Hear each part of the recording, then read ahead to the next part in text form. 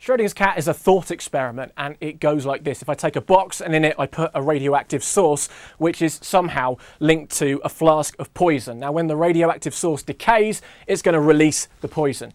What if I were then to put a cat in that box and put the lid on it?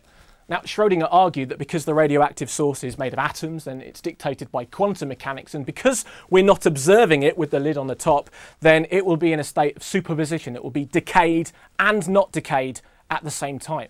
But of course that's going to have implications on the cat, meaning the cat will be both dead and alive at the same time. And it's only when you take the lid off of the box, make an observation, that the wave function collapses and you find out which one it actually is.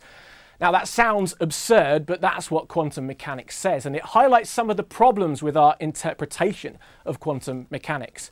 I mean, what actually is an observer? Could the cat be considered an observer, or does it have to be a human being? What causes the wave function collapse? And also, how does, say, the world of atoms, like the radioactivity, then scale up when you put lots of them together to resemble the world that we know around us?